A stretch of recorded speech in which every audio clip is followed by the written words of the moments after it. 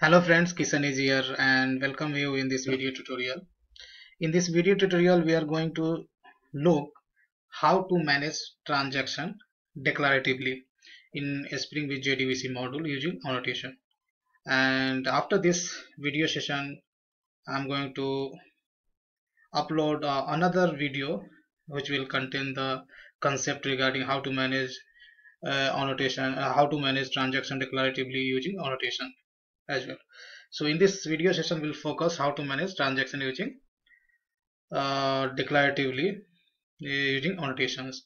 So as I have created this project in my previous video tutorial, and there I have shown you how to manage transaction programmatically, right? So I'm making another copy of this project in my same workspace, and I would give the name a Spring programmatic transaction management using annotation. And let's close the previous project.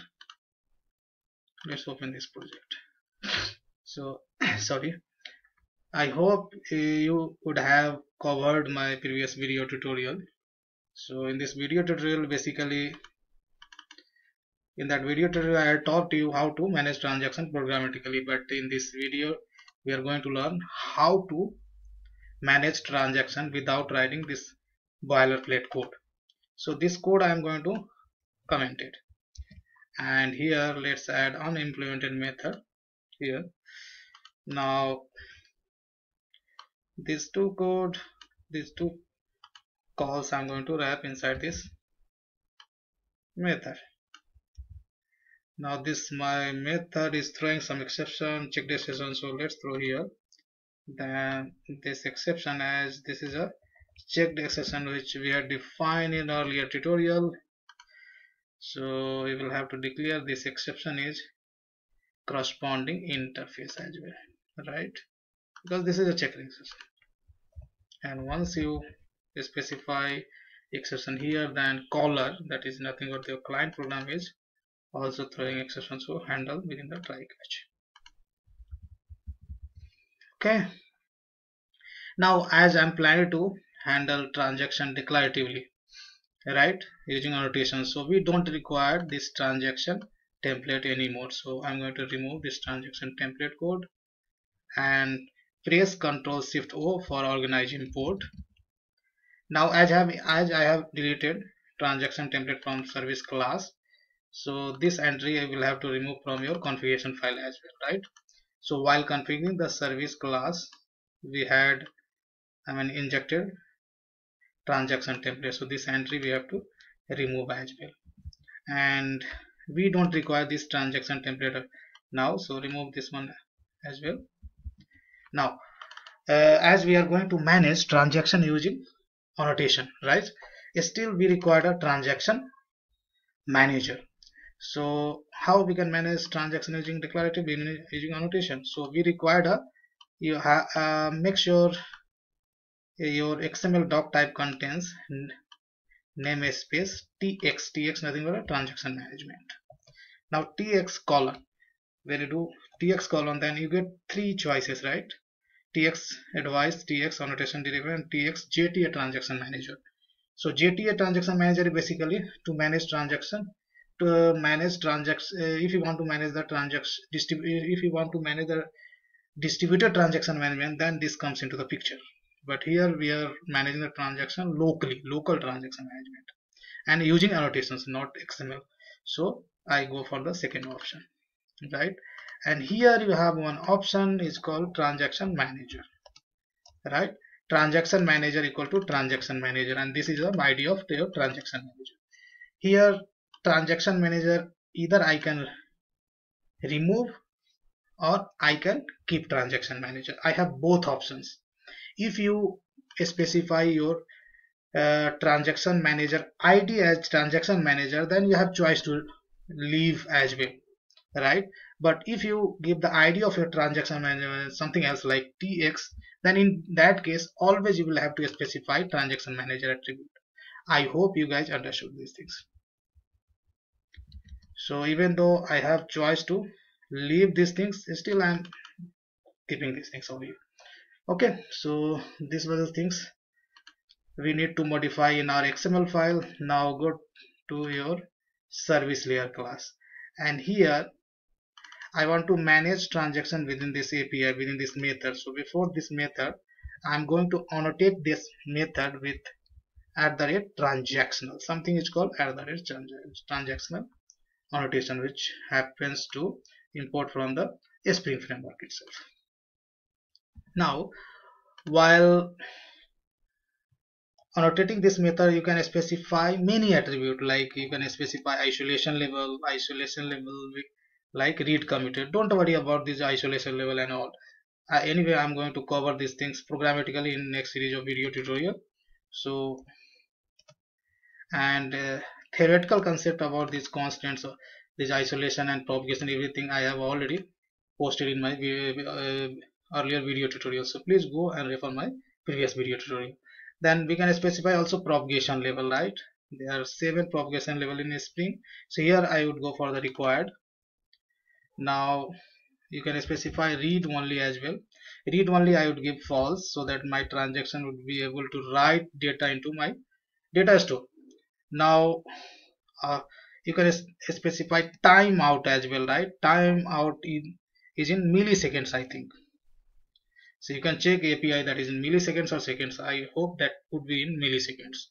And last attribute we can specify rollback for, right? You can specify the exception class as well. In what kind of exception, on what kind of exception you want to roll back your exception. So I would specify exception.class, and even you can specify some custom exception class as well. So these are the attributes I have specified over here. Now, to manage transaction declaratively, we require some more jars to be added in my class path. So when you manage transaction declaratively, either using annotation or using XML configuration, then Spring has dependency on a Spring AOP module. So in my user defined library, I am going to add little more jars. So be with me. So add library, user library, user libraries, and here is my user library. You can see only this much jar I have added. So first 5 jars I have added, which are related to the core Spring itself. Now next jar I had added for the Spring with JDBC, and Spring.tx for transaction management. If you manage transaction programmatically, then only you can suffice with this jar. And common loggers, Spring has a external dependency on common loggers, so I have added common loggers, and this is for MySQL. So now let's add jars related to the Spring AOP, which is in Spring distribution file. So go to here. So we required a Spring AOP and a Spring AOP release and a Spring Expect release. So add these 2 jars as well. Again, I had already explained in a Spring AOP module. So Spring provides you just an interface and abstract classes in these 2 API. So implementer of AOP and Expect is provided by the third party. So we required to add a third party AOP related jars in our class path as well. So let's go and add those jars as well. So Spring AOP jars I have already downloaded and kept in my machine. So these 4 jars I'm going to add in my class path. First jar is AOP Alliance. Second, you have a Spec J. Third jar you have a Spec JRT, and fourth Spec J Weaver jar. So these 4 jars also we need to add in our class path. So that's all, and click on the OK. So if you come here, so all required jars I have added in my class path. Now come back here. One more thing, one more modification is still pending. What do you think? If I run this application, this project is going to run? Let's run and see. You'll get an exception for sure. So look at here. So we got some exception. Why intentionally I have thrown this exception? Because I wanted to show you explicitly it.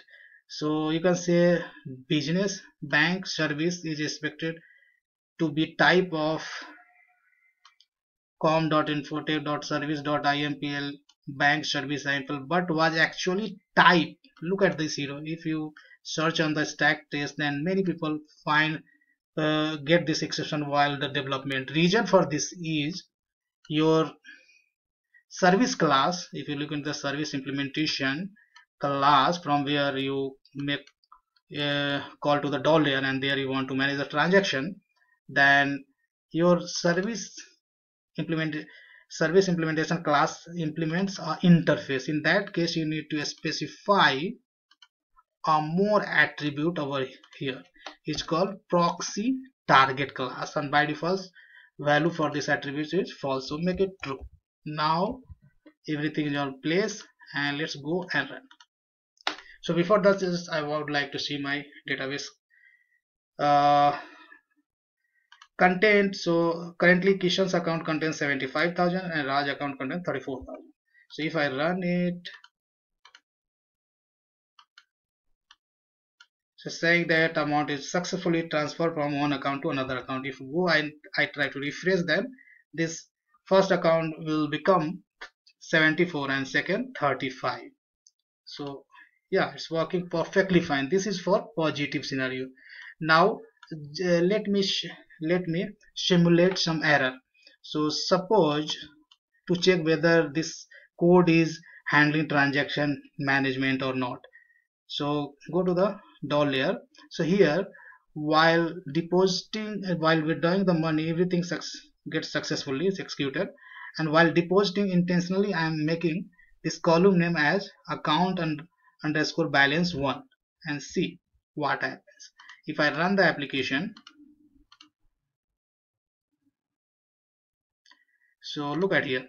So saying that my console is saying that rupees 1000 transferred from first account to second account, but while depositing the money we are getting the SQL exception because this column is not available in the database. Now if I refresh this one, then you can see this would be the 74 only, and this would be the 75 because we are handling the transaction.